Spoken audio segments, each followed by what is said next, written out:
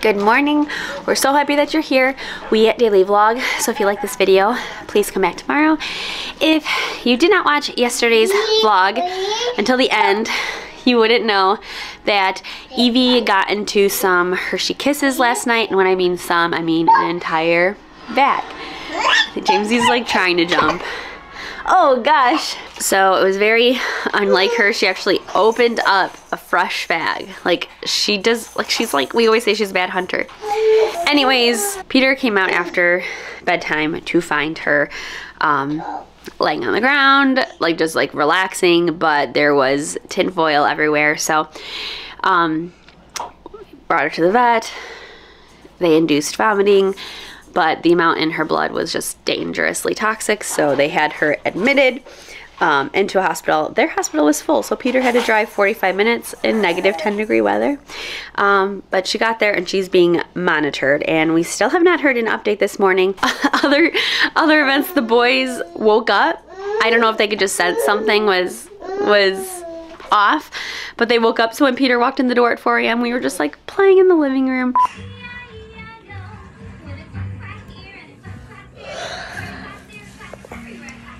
And keeping the peace until he got here and we could like figure it out. So we slept until 9:30 when there was a knock at our door because our maintenance was coming in to fix one of our heaters or to take a look at it, because our bedroom dropped to like 53 degrees overnight, which is not okay. And so I had messaged in the portal that it was really, really cold. But it was manageable, like added some extra layers, like we were all right. And Jamesy's room was like super hot. But that's reality with the type of heating that we have. And so I didn't get any wrapping done last night. And we're kind of out of sorts. So we're gonna gather ourselves and get the day started because it's Christmas Eve.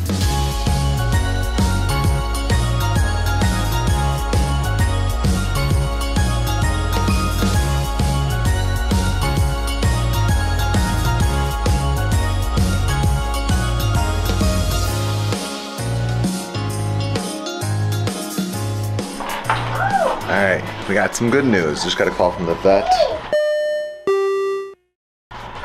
Eve's heart rate and blood pressure has been fine and normal all night and all morning, so she has no reason to believe that she shouldn't just be able to come home. So Sarah's getting herself ready for the day, and then when she's done, I'm gonna go hop in the car and drive, because it's like an hour away with the condition of the roads. I can't really go 65 on the Dan Ryan when it's covered in snow and ice and there's high winds. So I'll be low and slow to get there safe. This kid back here. I look over, like I started organizing the living room, like trying to get stuff that doesn't belong in here. And then he's just back there reading some books. Our tree, I'm seeing the signs because I love Christmas trees, but there's like signs on some of these branches that we've not been watering it. Which is, there's logic behind it. We leave for Florida shortly after the new year. So I want to make sure that the base of that tree is dry when we go do it, because we should probably take it down before we go to Florida, because we won't be back until like the 16th or 17th of January. So we should really, we usually would keep our tree up longer, but it's a real tree, so we should probably like de-decorate it and get rid of it pretty quickly. Might even be before the new year. I'm fresh. I tried getting all the stuff in the living room that's not supposed to be in the living room, and put it kind of where it's supposed to go. Like our bedroom's a mess right now. I think that's just gonna be a mess. Yeah. Well, it's 10 degrees warmer than it was 12 hours ago when I was here. I'm ready to put the girl.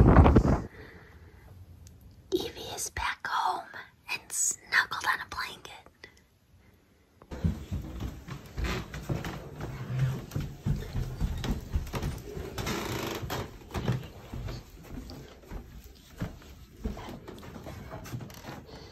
My festive wrapping area, a little disheveled. I'm starting to feel the lack of sleep, but I'm being fueled by Christmas magic. I got to edit yesterday's vlog. While Peter was gone, I was able to do a couple of things around the house. And when we say we're hosting Christmas Eve tomorrow, it's just my sisters and their family, so it's not like a huge shindig. They're also very understanding, so if we don't get everything done. But it's mostly that. And just like cleaning. When the maintenance people came through today, they tracked a lot of salt, which is totally fine. It's the name of the game in Chicago right now, and especially if you need help with your heat. And just to think like we're adding more toys to this, that's the biggest thing that we have to tackle for sure. Okay, so James is still sleeping, but Teddy woke up from his nap, so I wasn't able to be super productive. But Sarah's editing the vlog. It's gonna be a fun one.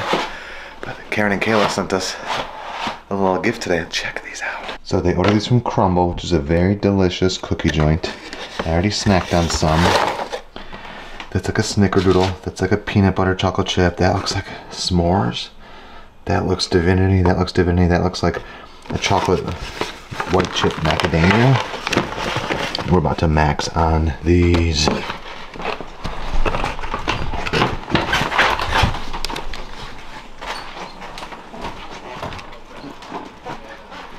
If you have never seen it, give The Chef on Netflix a whirl. It's a really good show. Sarah has not seen these cookies yet.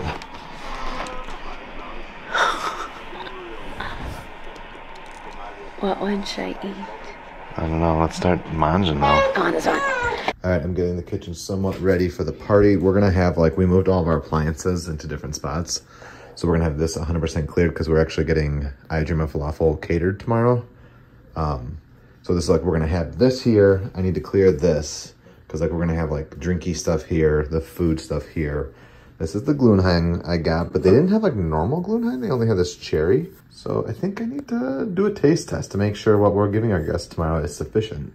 That is some hot Glühwein. Gonna let it chill for a moment. I'm actually gonna get the humidifier in James's room going. We'll explain that in a little bit. Don't even know the last time we updated, but our apartment complex gave us a space heater. Is that what it's called? Still pretty darn cold in here, but they're being accommodating. Teddy's asleep for the night. I actually had an allergic reaction to Eve, which is just, she was gone for 12 hours. But that's feeling better. And basically now is when the to-do list gets real. So I'm in James and Teddy's room. I don't know if we've talked too much. I think, you know, I think Sarah mentioned either in the vlog earlier today or yesterday, how with the frigid polar vortex that's here, how that's affecting our apartment because our building's over 100 years old and we have this old steam heat. Well, James's room is always warm, and so typically we have this closed, but we have it open now and it's like 80 degrees in this room, but that also dries the air out like crazy. So to combat that, we have humidifiers.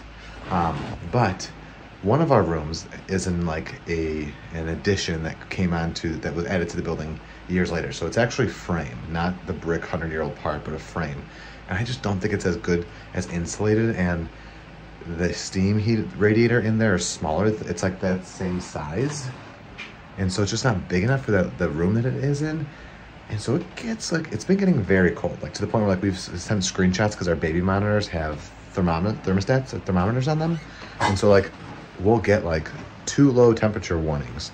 And so say we've taken screenshots and sent that to our building management company being like, hey, it is too cold. I don't know if you can do anything, or if that's just the nature of the architecture and the heating system because of how like record-breakingly cold it is. But finally today, they kept like checking on the boiler, and finally today they like an hour ago came by and dropped off like a space heater that we can use, so that we have that in our room. So that should help there. But James's room it's crazy because like this room will be 80 degrees, 80, 85, and then our room will be like 50. And then our living room will be like 60 because the window's right there. And like literally we have the frozen seals around all of the windows right now, like frost on the inside because of how cold it is outside. But at the end of the day, we're happy, we're healthy, There's a lot of people that have worse challenges with the weather, so we're thinking of you guys. And absolutely most importantly, Evie's home and she's safe and she's healthy and she's eating and going to the bathroom and in good spirits. So that's the big success. But we're mitigating the weather right now with our situation of our cool old apartment building. There we have it. Humidity. Isn't it crazy? Like the two like polar opposites of where I like to live. Here I am trying to pour humidity into the air, and then down in Florida I like want nothing but the humidity to go away.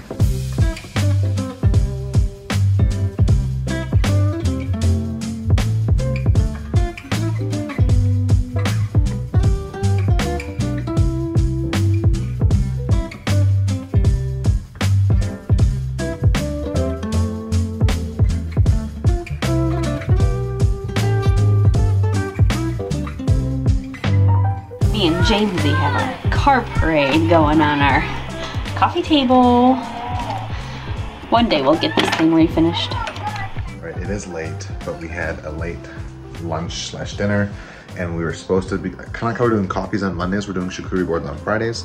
We never did our charcuterie board, so we're having it now as a late night snack as we clean and prepare for tomorrow, hosting our family Christmas Eve party. So here is the setup. We've got some Italian salami, we've got some prosciutto. Over here we've got some goat cheese with, what is that, cranberry on it. That's gonna be more like a schmear. And then right here we've got the cheddar cheese with scotch, bonnet, chili, and red peppers. And then some like crisp